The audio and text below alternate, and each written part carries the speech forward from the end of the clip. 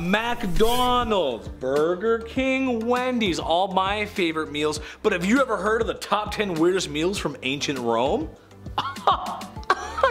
This is gonna be kind of gross. Hold on to your barf bags, folks. Here we go. Number 10, stuffed dormice. This list is gonna be kind of tough even for a meat eater like me. Dormice are small rodent animals found in the old world like Europe and Africa and Asia. The old world, you get it. But just as common as your American house mouse. As it turns out, they were a favorite of Roman cuisine. Oh god, the horror. Sometimes they were even fattened up for a better meal. The recipe goes as follows, because I just know the folks at home are salivating at the mouth wanting to try this. Get your farm fresh dormouse, empty its cavity, and stuff it with an assortment of other meats and spices. Oh, beautiful, magnifique, and sometimes dipped in honey. Like stuffed jalapenos, except they're from hell. Mice are also known for not being the cleanest animals on earth, so I'm gonna hard pass on this one, brother. No thanks. Number 9, sea urchins. Until today, I had never seen what the inside of a sea urchin looked like. I just never did. That's when our most handsome boy Adam said, "Let me show you." Weird creatures, or at least to my North American palate they are. Very strange looking. Plus, when they were opening those bad boys up, it just looked like it was too much effort for a little bit of orange looking meat. Strange. Well, Romans, being geographically located in the Mediterranean Sea, found themselves around a lot of these bad boys and started to crack them open. I saw a technique with 2 spoons, but well, I feel like a couple good bashes from a Roman sword ought to do the trick. All the things in this list, this is probably the least gross. Although, I gotta say, when you see a spiky thing in the water like that, and the first guy was like, "We should eat this." It's so weird. Why would you do this? It doesn't look edible. Number 8, flamingo tongue. Excuse me? I said, looking very cute at the computer researching this topic. Curb your tongue, internet, I said. I do not believe you.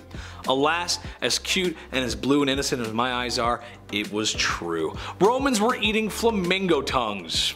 Ugh. Flamingos were associated with luxury, wealth. I mean, they are a strange color and it's close to purple. Romans love purple, and compared to the rest of the animal kingdom, it just doesn't really fit in. So yeah, sure, it makes sense. Well, the opulence in Rome loved flamingos and their tongues.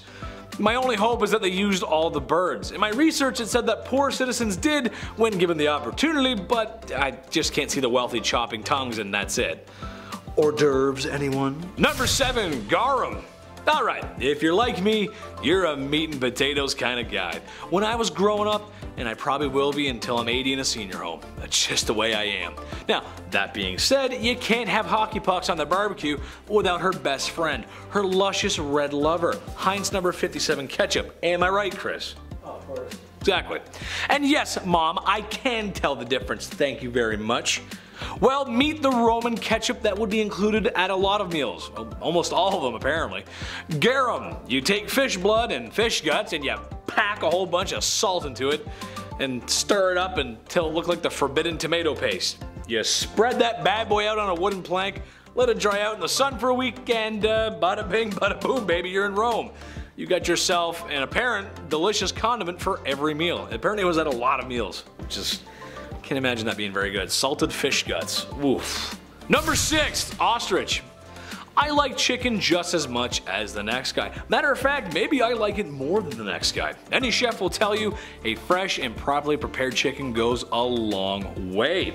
You can make soup, stew, pasta, fried chicken, baked barbecue, roasted chicken, casserole, chicken burgers. I mean, she's flexible. You can do a lot of stuff, and she's just so versatile. Now, the question is ostrich as flexible? I doubt it. They were an exotic bird even back then, and apparently one emperor liked to shoot their heads with arrows for fun. That was part of the fun and games, yay.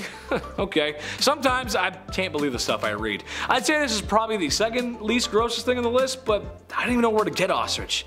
And honestly, to even try, I feel like a weirdo googling that. Where do I get ostrich meat? I don't know. It just doesn't feel right.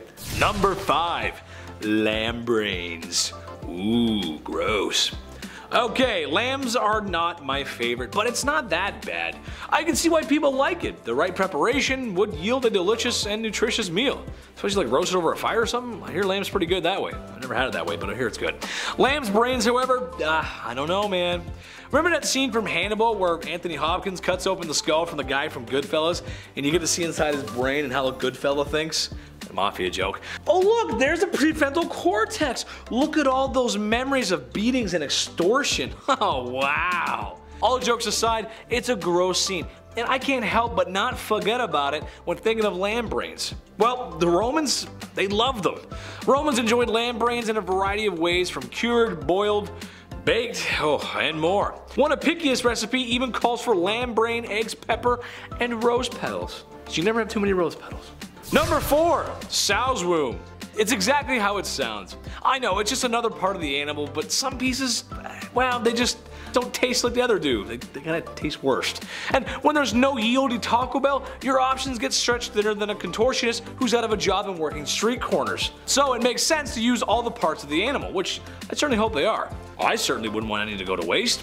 While not as common as other dishes on this list, you would find the sow's womb prepared with various spices and oftentimes a mixture of vinegar and honey. I don't know if those go together. I don't know if that's, and I think sow is, I believe, is pig, by the way, too. Sorry, I forgot to mention that. Pig or a hog or something like that. Sorry.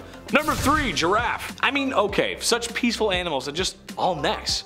Is neck even that good to eat? I don't know. Has anyone ever had giraffe before? I don't know. Another animal considered to be very exotic for the time, even back then. Sometimes they would even find their way into the arena to fight themselves or other animals like lions. Kinda crazy. If you've ever seen a giraffe fight before, you know how brutal they can be. It's basically who can whip their neck back and forth the hardest and the fastest. Scientists uncovering artifacts from an ancient restaurant in Pompeii found remains of a giraffe leg, so it actually may be more common than we think it was. Number 2, jellyfish. Squidward. There's only 2 things I know about jellyfish. 1, in SpongeBob, jellyfish produce a most delicious jelly, hence the name, and that goes on a Krabby Patty. Remember that episode? It's one of my favorites. 2, jellyfish got some nasty stingers, some of which can prove to be lethal, and no amount of Bear Grylls knowledge and urine can save you. He pees on them. I saw him do it once, and now I always remember that if I get to pee on, but apparently that's not how you do it. Anyway, jellyfish were most likely not eaten every day on everyone's diet. However, there are mentions of it in some Roman writings. Apicius' cookbook is the best collection of ancient Roman recipes to ever survive. It mentions of a jellyfish omelet as an appetizer. Although I gotta say, I don't know if jelly and egg go together like that. Chris is saying no too. That's a weird one. Number 1, blood pudding. Oof. This one I know that we still eat today, and some cultures love it, but there's just something about the blood for me, personally. I can't get over it. I get lightheaded thinking about blood and the taste. Well, I think I'd rather suck on an iron girder. Well, I called the chief, who was a world-class chef, and he said, it ain't it. Roman blood pudding, or sausage, was prepared by mixing a very readily available resource of lifeblood and fat and oats to make for a very loving, tasty meal. Oh god. Sometimes it was even put into sausage form with animal innards. Just cause, you know, go ahead, fry those bad boys up. Cook them up for me. You love this. Oh, I can't even say it, it's so gross. Just go ahead and cook those bad boys up. It sounds great. I promise I won't puke at the dinner table. That's gonna wrap it up for me today, guys. Make sure you like, comment, and subscribe here at Bumblebee. And if you too want to get together and make some blood pudding, yes, then come check out my socials somewhere down below. I do all kinds of stuff: Instagram, Twitch, YouTube, all that stuff. I love you, you love me. It's how it works. I love you so much, guys, and I'll see you soon. Stay sweet, my little honeybees. Bye. Sometimes gas just comes out of my bum. Oh, that was from the depths. Okay. Oh, I just keep burping. Apicius, I can't even say it. Apicius, the guy who wrote the last cookbook, I can't even say his name, it's so hard.